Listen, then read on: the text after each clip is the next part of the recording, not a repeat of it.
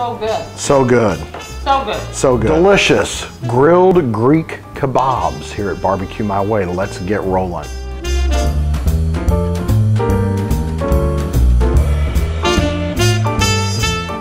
All right, so here we go. I'm going to do roughly a 1/4 to 1/3 cup of lemon juice, a 1/4 cup of olive oil, and a 1/4 cup white wine vinegar. If you don't have white wine vinegar, you could use white rice vinegar. You could even use white distilled vinegar. That wouldn't be such a bad thing either. It's just the tartness that you're looking for. Alrighty. And of course you need some garlic. So we're going to chop up some cloves of garlic here. I like to get this chopped up pretty finely because I think the more surface area exposed to the fluid, the more garlic flavor you get. Now if you don't have fresh garlic, granulated garlic is the next best, and then garlic powder.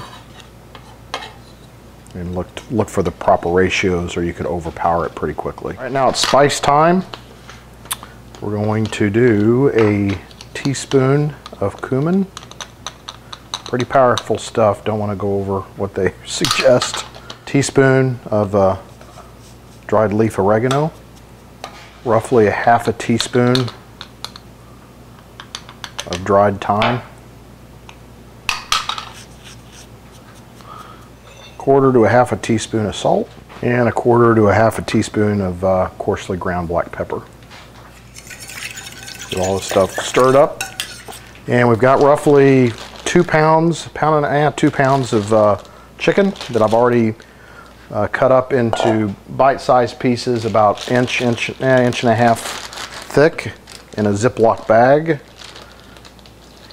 Add the marinade. Zip it up almost all the way, leaving a little bit of room there for air. Push out the air. Get it as tight as you can. Mix it around.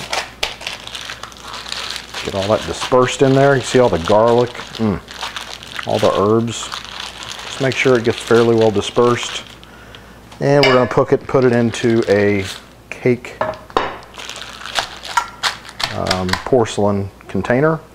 It's going into the fridge. It'll be ready in 2 hours. All right, so it's been about 2 hours, 2.5 hours, and here's what we have in terms of the chicken. Skewered some zucchini and tomatoes and mushrooms, and those will be simply brushed with olive oil and a salt, pepper, garlic mixture will be sprinkled onto them. And when you use the wooden skewers, you want to make sure and soak them for roughly 30 minutes to 45 minutes. I try to go an hour just so they don't burn when you're grilling.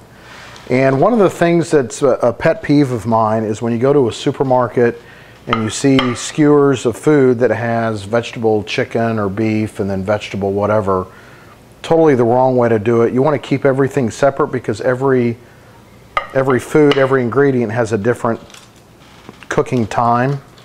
So let's start skewering a few pieces of chicken. There's really not too much to the chicken except one area. Another pet peeve that I notice with folks is we've just put on the first skewer there. A lot of people try to cram as much meat on as they can, and they'll like squish it up as tight as they can, which creates different cooking times between the meat or creating more density. That's going to really mess up the cooking time. So when you put them on, you want them snugly positioned, but you don't want to squish them together. So I'm going to finish this up and then I'll see you at the grill. All right, now the chicken goes on.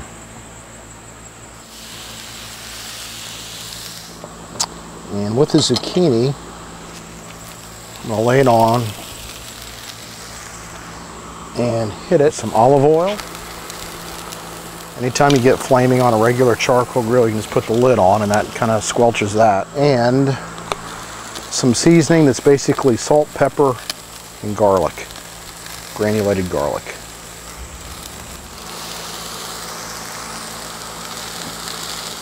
Nice char on it.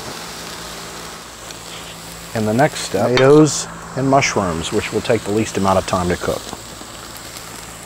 So you can see we're getting a little bit of flame up from that olive oil.